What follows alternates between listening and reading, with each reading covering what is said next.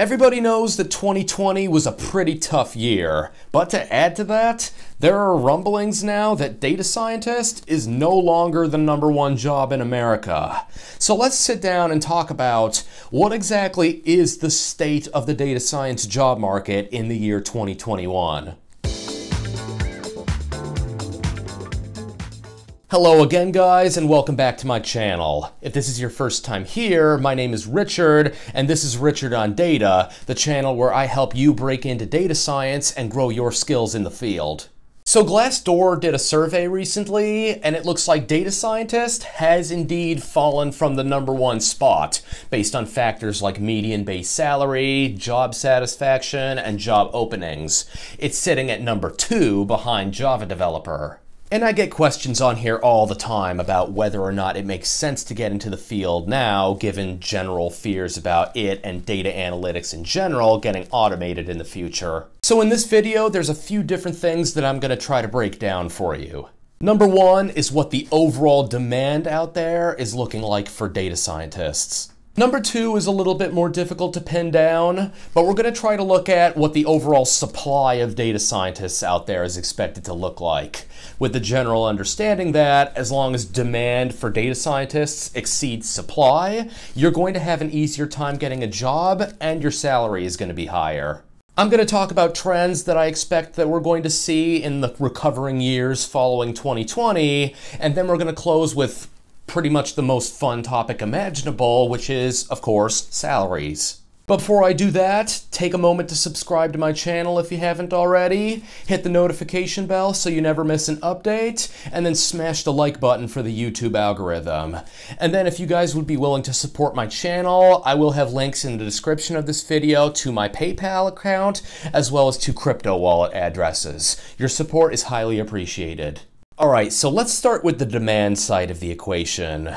And I will say, overall, it looks pretty healthy, though there are some slightly conflicting reports.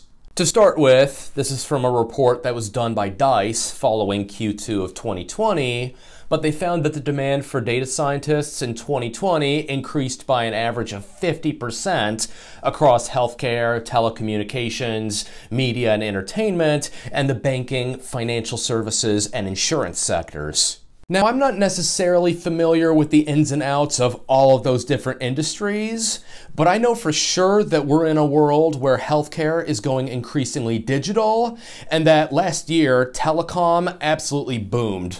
All of that to say is that if an industry is growing as a whole, there's a pretty good chance that data science is going to flourish there. But there's more in the way of good news. Now, not all of these statistics were necessarily up to date following the full impacts of the pandemic, but there is some seriously good speculation from reputable sources.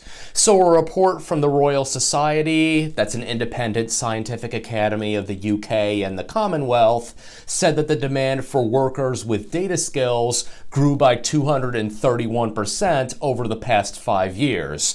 Then IBM projected that globally, around 28% of the total jobs in 2021 would be data science jobs. And the US Bureau of Labor Statistics believes these jobs will grow by at least 19% by 2026. So that's all very good stuff. Even the fact that there's this much hype and positive speculation going on can lead to organizations feeling left out or like they'd missed the boat if they're not getting into data science. This in turn is going to lead to the creation of more jobs, even if with some of those jobs you might have to be kind of careful because they're not necessarily the most desirable types of data science jobs. However, I would be doing a disservice to all of you if I communicated that everything everywhere was all sunshine and roses. Jay Fang, that's a Silicon Valley data scientist who runs the YouTube channel Data Science J, as well as the interview prep newsletter Interview Query, did some research into this, and the picture that he found was a little bit different. He looked at over 10,000 data science related interview experiences, and he found that growth in data science interviews actually slowed down in 2020 at a 10% growth rate compared to a previous growth rate closer to 80%. That's not true necessarily of FAANG companies though, and it's not true of data engineering either, where there was a 40% increase. So to be fair, he still found that data science interviews and jobs in general were experiencing growth, but at the same time, this seems like a much different story from some of the other stats out there. So how do we reconcile these things? I don't know this for sure, but I do think there's a little bit of a tech focus with the sample he was working with, so this might not necessarily speak to what's going on in other sectors, in things like healthcare or the financial services industry. There's also some maturation happening, both in and outside of tech, where they either have a bigger push towards data or machine learning engineering, or they just call the same sort of thing something different altogether, such as research scientist. We can see the growth there, though, still looks very impressive. That's always something you have to take into account with these types of analyses, because some people stratify it a lot further and they look at all the various different types of data jobs, whereas some people just focus on jobs with the title data scientist.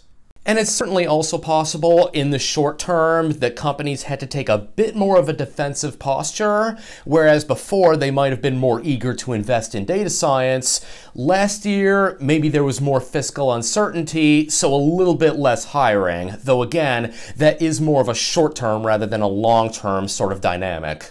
All in all though, we live in an era where last year even, the top tech companies experienced massive growth in their market capitalization, and there's nothing from a long-term fundamental sense that I can find out there that's super scary. Demand for data science overall looks extremely healthy to me, and while there's no question that yes, it is going to undergo some changes in the near term, the job market for it I think is going to continue to grow. But obviously, it's not enough just to talk about the demand side, we need to talk about the supply side too. That is, how many people out there are trying to get into data science? Besides probably you, based on the fact that you're watching this video. So for this, I think one of the best first places to look is the number of degree programs out there from universities, because it is well known that most data scientists have college degrees.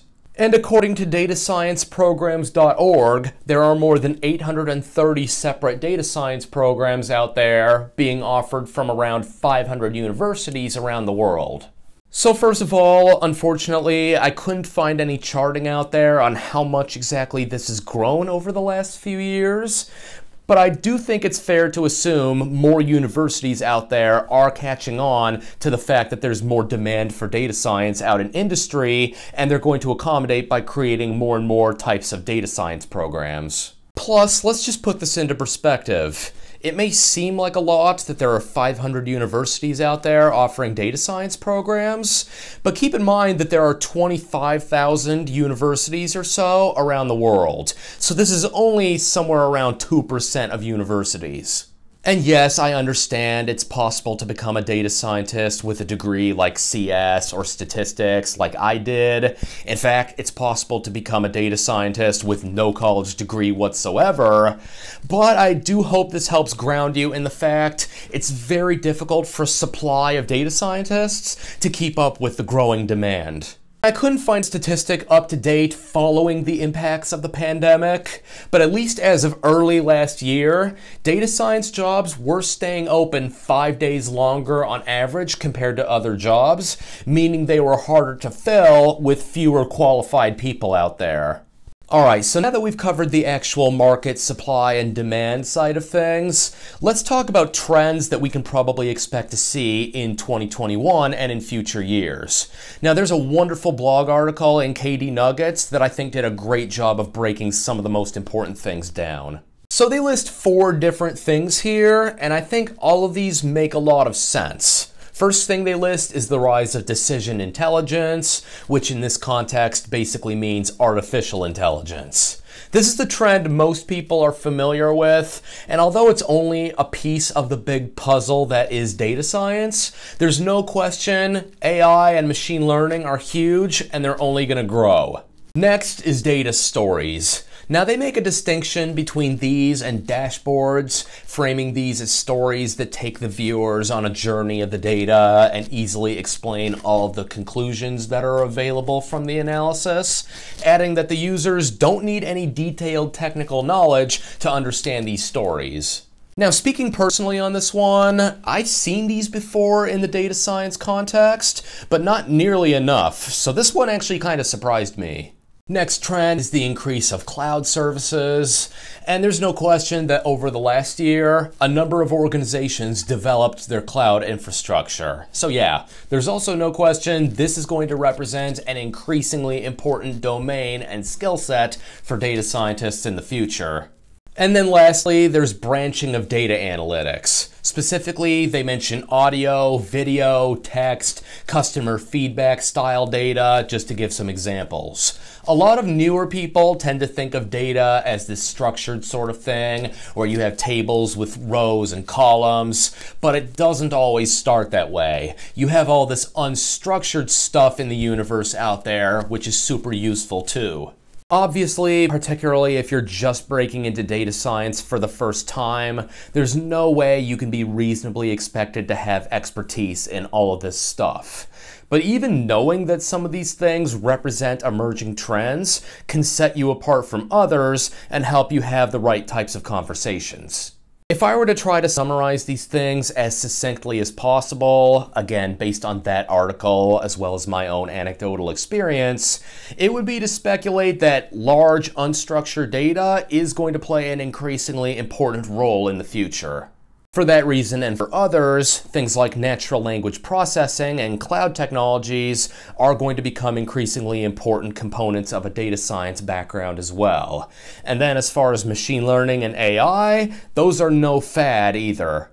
Now let's close this video on a fun note, which is by, of course, talking about money. And obviously, salaries are pretty challenging to provide a concise story about because they vary so much by years of experience and geographical location. One surprisingly good resource for understanding data science salaries out there is actually the salary mega thread on the data science subreddit. Obviously, this is far from any kind of scientific sampling, but you see people on here from different countries, different regions of the United States, different levels of experience, and even variations on job title. But as we saw at the beginning of this video from Glassdoor, here in the United States anyway, the average salary for a data scientist role is $113,736. And that's not taking into account things like title changes. So for instance, say if you get promoted from a data scientist to a senior data scientist, you're going to be swimming in the big bucks even more. Obviously, this whole discussion we've been having in this video about supply and demand affects prices extensively. Because if there is a high demand for something for which there is a limited supply, the price of that thing, aka your salary, must go up. Based on all available evidence, demand is going to significantly outpace supply, at least in the near term. So at this point anyway, I think the future for salaries looks absolutely fantastic.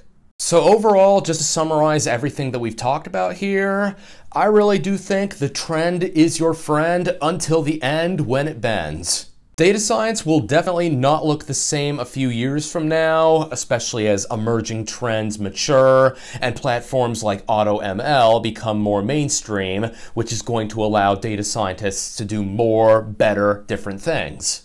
I'll put out a video soon on the trends surrounding data engineering, and I also did a video around a year ago where I discussed the notion of data science becoming automated and why I think that's overblown. I'll have a link to that in the description. But overall, data science has been in an amazing trend for years, and yes, 2020 was a pretty rough year, but I don't see it as being bad enough to where it's fundamentally going to change that trend. Data science remains lucrative, and as economies around the world grow and continue to open up in the coming years, I think it's only going to become even more lucrative. So thanks for watching this video. Tell me in the comments what you think. Do you agree with me? Do you disagree with me? Then also smash the like button, and I'll see you all in the not so distant future. Until then, Richard on Data.